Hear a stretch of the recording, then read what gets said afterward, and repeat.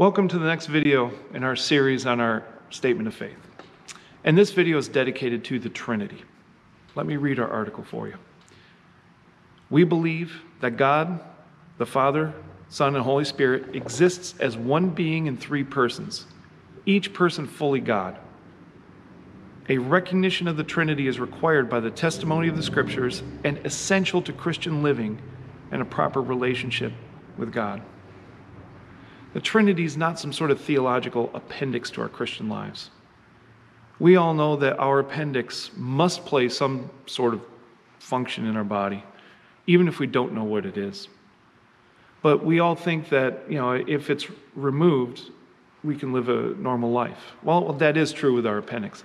That is not true when it comes to the doctrine of the Trinity. The Trinity is not only critical to right belief, but right living. Right?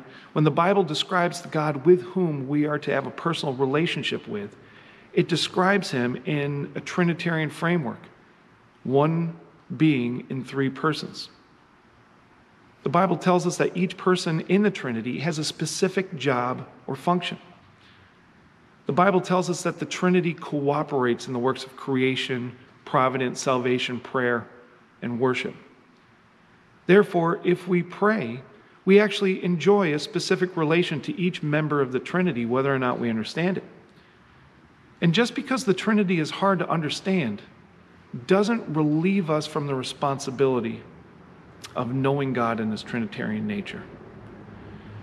We cannot fall back on simple, cheap, and heretical analogies like the Trinity is how a woman can be a mother, a wife, and a daughter all at the same time. No, that's the ancient heresy of modalism. That says that God is one in person, but it denies that God eternally exists in one in being, but it denies that God eternally exists in three persons. We can't make it fit all together by diminishing the status of one member of the Trinity, like demoting Jesus and the Holy Spirit so they all fit together. That's the ancient heresy of Arianism. Nor can we use objects like an egg or a three-leaf clover to describe the Trinity, because that's the ancient heresy of partialism, that each part of the egg or each part of the clover is a part of the clover, but it's not the whole clover, right?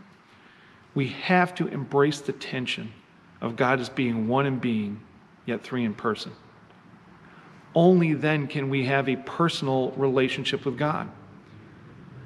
Suppose you were married to a certain woman and you couldn't describe her obvious defining features, like her height, her hair color, her smell, or her laugh.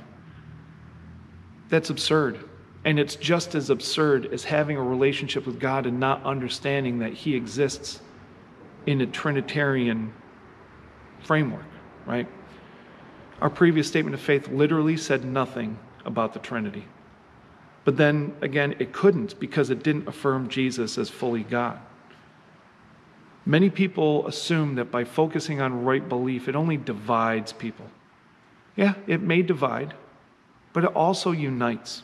It gathers us around the God described in the Bible. And if we did not clearly define what the Bible says about who God is, well, then that might not divide us. But on the other side of that same coin, it could not unite us. Thank you.